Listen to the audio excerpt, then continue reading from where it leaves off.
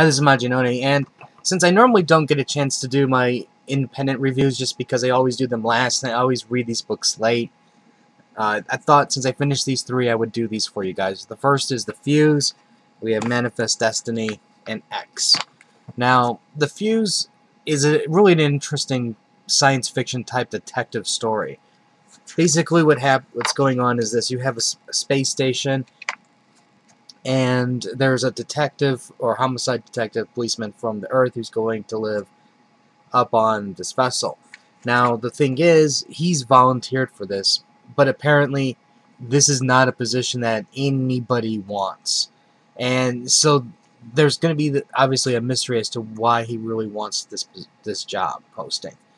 Now, while that's going on, right when he arrives at the station, you have a murder. Basically, a woman's walking through the station and she falls dead. She's bleeding, and this sets the story into full motion.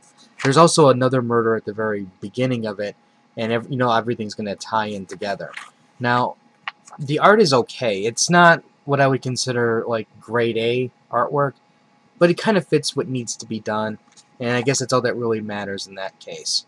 The characters are interesting. They both have, him and his partner, they both have a history, meaning you just don't know why they're there, you don't know what their motivations are, and you know that there's something hidden that's going to be uncovered later. So I can appreciate that kind of a story. It's not clear-cut, like, for an example, Peter Parker, where I must become a superhero because of, I let my uncle die type thing. It doesn't appear to be like that.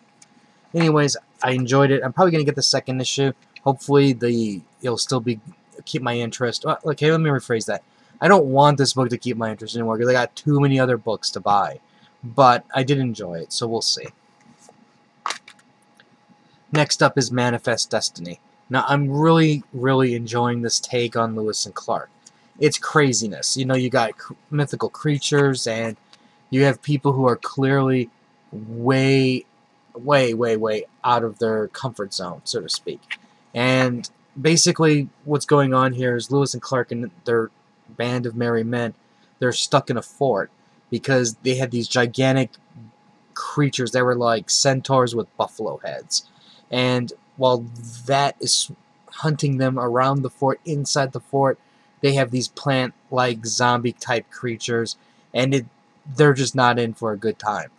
I think overall the art is really good.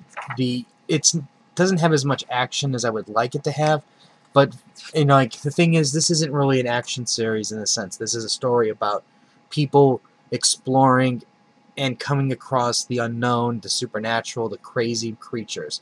And that's what really appeals to me more in this storyline. I think the art is actually really good too at times. The characters look really unique and distinct. And overall, I'm really, really pleased with Manifest Destiny.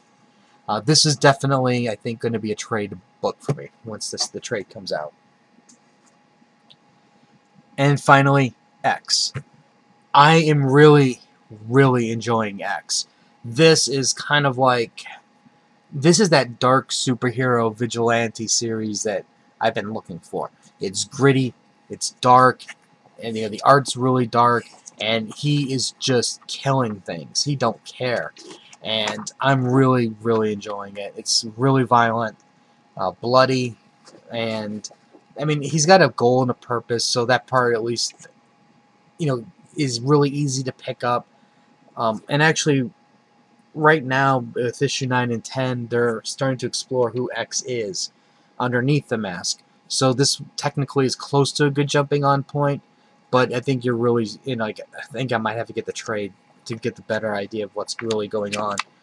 At least with him, what his other motivations are. But I'm really enjoying it. I think this is definitely going to, at least for now, I think I'm going to add X to my pull list, unfortunately.